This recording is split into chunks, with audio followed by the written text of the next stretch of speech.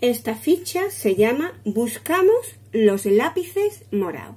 Si observamos, tenemos aquí pompas que nos indica que tenemos que pegar una pegatina. Son estas pegatinas que vienen aquí en el reverso. Estamos trabajando el color morado y tenemos el morado de la berenjena, de las ciruelas y del lirio, que es una flor campestre. Bien, buscamos nuestros adhesivos en la última página del libro. Desprendemos con mucho cuidadito.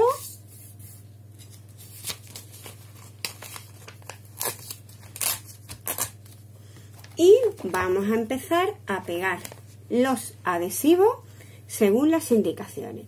¿De qué color es este lápiz? Morado. Pues voy a pegar el adhesivo morado. Este lápiz, ¿de qué color es? Naranja. Pues pego el adhesivo de color naranja.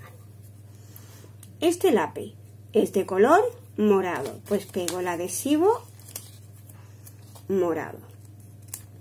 Este otro lápiz es de color verde. Pues pego el adhesivo de color verde.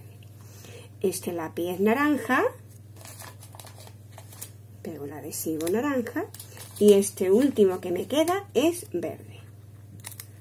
Una vez que hemos pegado los adhesivos, vamos a hacer los trazos de zig-zag.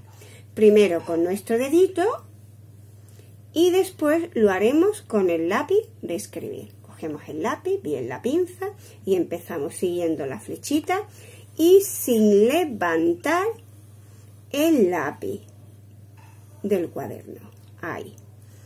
Siguiente, ahí, todo seguido. Ahí. Y el último, las últimas montañitas, esta y esta. Y ahora podemos coger un rotulador de color morado y repasamos los trazos.